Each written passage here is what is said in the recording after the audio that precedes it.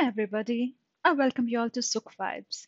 First of all, I'm not a professional trainer and not getting any promotional benefit from Foreign Learn app. I have used this app for my driving exam and therefore will be using here as well.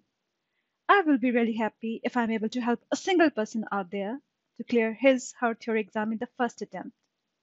The first attempt? But how? By making theory for driving exam understandable in an easy way. Without wasting any time, let's begin. Here it is. Today we are going to cover 6 questions under the topic of registration of vehicles, vehicle papers, which falls under the main topic of legal conditions. I will try to explain the answers to my best, but for your reference, I have also attached snapshots from the ebook of Foreign Learning. If still something is unclear, please ask me in comments. Let's begin the ride to get driving license in Germany in easy way. Coming to the very first question. You have sold your vehicle which is still registered. The buyer has paid. What must you do? So you have sold your vehicle, buyer has paid you. What are the further steps that you have to take? Inform the registration center immediately of the buyer's name and address.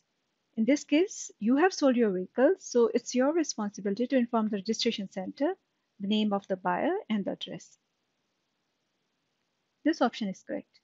Remove the test stamp from the official registration plate? No, you need not to do that. This is not your responsibility to remove the test stamp. What is a test stamp? I will show you. Hand over the vehicle registration certificate and vehicle registration book or permit for use to the buyer against receipt. You have to hand over all the important documents to the buyer. This option is also correct. Here are the answers that you have to hand over the papers and you have to inform the registration office regarding the name and the buyer. First and the third option is the correct one. What documents do you have to carry with you if you want to drive a compulsory registrable vehicle?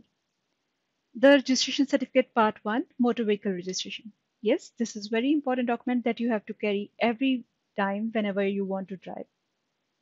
What is motor vehicle registration? This is basically a registration document which shows that your vehicle is registered and it is good to be used on the public roads in Germany. The registration certificate part 2? No, this is not required. My driving license, of course.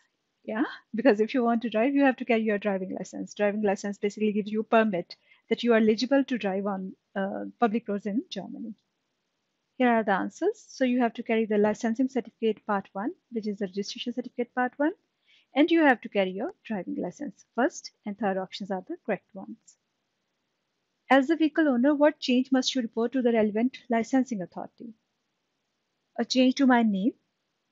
In case your name changes, let us say because of your marriage, now your name also has the surname of your husband. So you have to report the licensing authority. This is correct.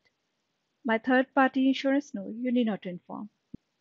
My home address, yes. If you have moved to a place, you have to inform the licensing authority that I have moved to this place and this is my new home address. So here are the answers, like first and third. Even if your name changes, example in case of your marriage, or if you have moved, you have to report it. You are the new owner of a licensed vehicle. What do you have to do? I have to present the licensing authority with the proof of existence of liability insurance for the vehicle. This is correct because you are not allowed to drive the vehicle if you don't have the liability insurance. This option is correct. Generally arrange for a vehicle roadworthiness test to be performed at the time of change of ownership. Vehicle roadworthiness test means that your vehicle is good to go. Normally this test is conducted by DEKRA or by TOV. Notify the licensing authority of the change in ownership. You have to inform the licensing authority that now the ownership has been changed. I have bought this vehicle or I have sold this. In both the conditions, since the owner has changed, you have to inform the licensing authority. First and third options are the correct ones. Here's the answer. The buyer must re-register the vehicle immediately. This requires proof of insurance. So you have to present the proof of liability insurance and then you have to notify the licensing authority of the change in ownership. What is important with regard to the official registration plates? They must always be legible. They must be in such a condition that they are easy to read, they are clear. The rear registration plate must be lit up in darkness. So they must be always illuminated so the concerned authorities they can always read your number plates even when it is dark. They must be securely attached at the appropriate places, so they must be securely mounted.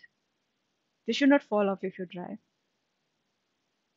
All three options are correct. And here I have marked it, like they must be always legible, they must be clean, easy to read, mounted in the appropriate places, and they must also be limited in darkness. What are you allowed to change on the official registration plate? Nothing. This is the correct one. Since the official registration plate are issued to you by a licensing authority, you are not allowed to change anything over there. Attach a protective foil for the lettering? No. Attach color stickers? No. You should not change anything.